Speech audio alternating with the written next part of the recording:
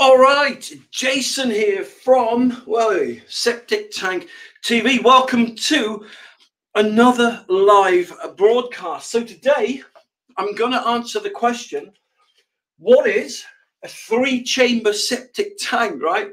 And how does a 3-chamber septic tank work? Yeah, okay, so this is one of the most popular questions that I get asked live on Twitter and Facebook and YouTube. So I'm going to answer that question tonight, hopefully. Okay, so let's start by answering the first question. What is a 3-chamber septic tank? Well, basically, right, it's a tank with 1, 2, 3 chambers in. Yeah, seriously. So you can also get a 2-chamber septic tank, but that's what a 3-chamber septic tank is.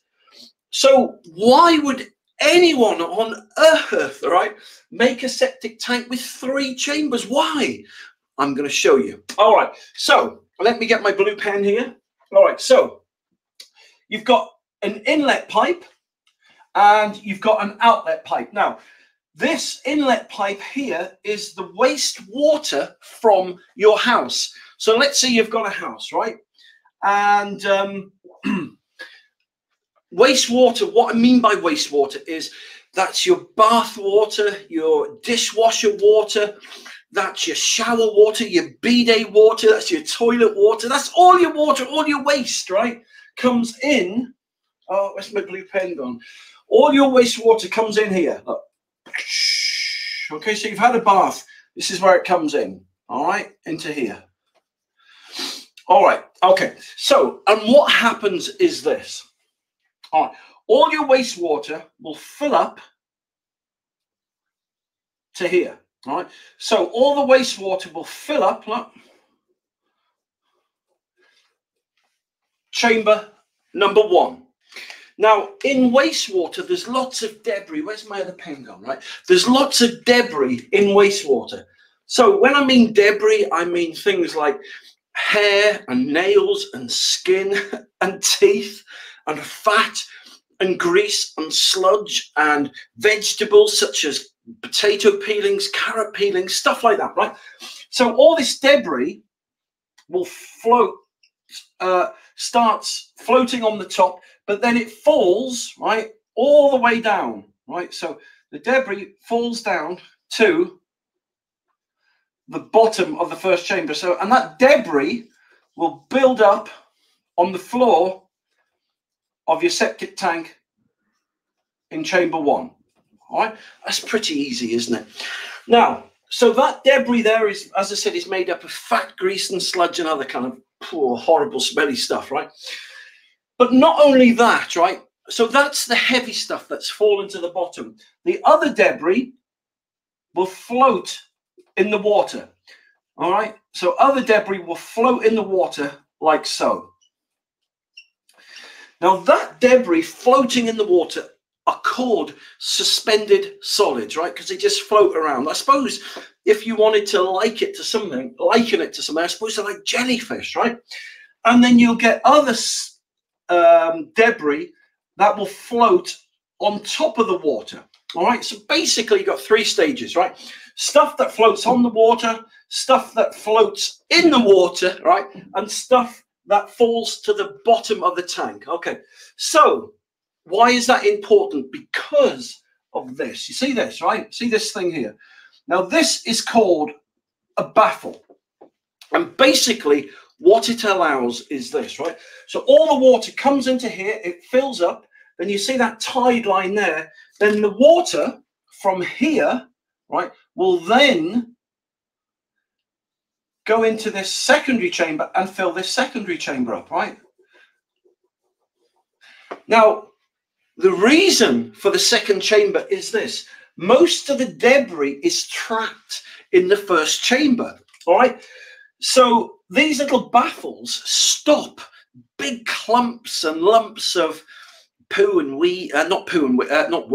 poo and fat and grease and sludge and potato peelings and hair. They stop the majority of it going into the second chamber. So in this chamber, right, you'll still have debris go in there, but you'll have some that falls to the bottom still like that, all right?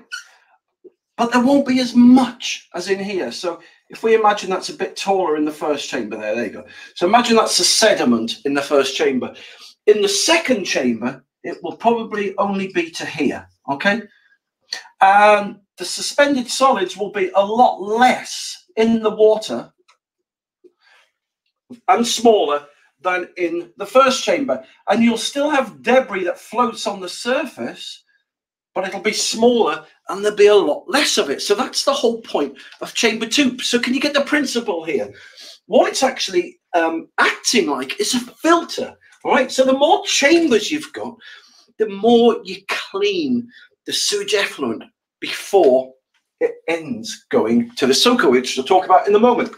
All right, so then in chamber 3, right, in chamber 3, you'll then have water, right? It goes in, it steps down, and so again, this will be full of water here. Okay, this is the last chamber.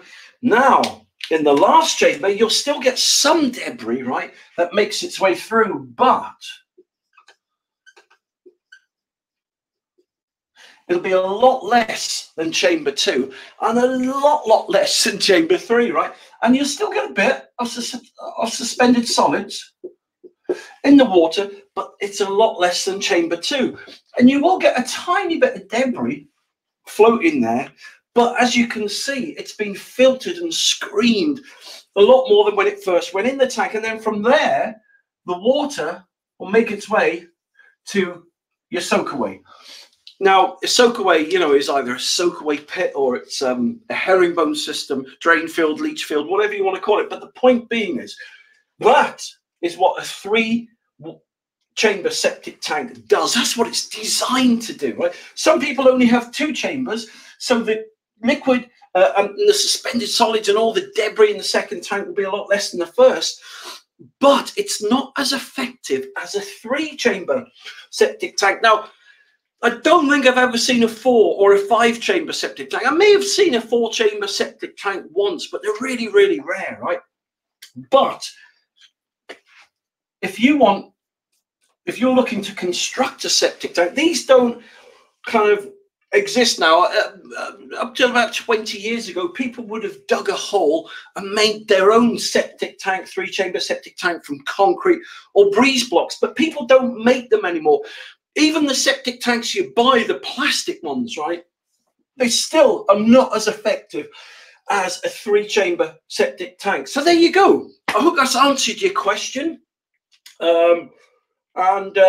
Yeah, so that's why they're called a 3-chamber septic tank, and that's what they do. So look, if you want to learn some more answers to your questions, then just go on to Google and type in Septic Tank TV, or you can go to septictank.co.uk. But listen, thank you very much for taking the time to watch this live broadcast today, and over and out, and I'll speak to you soon.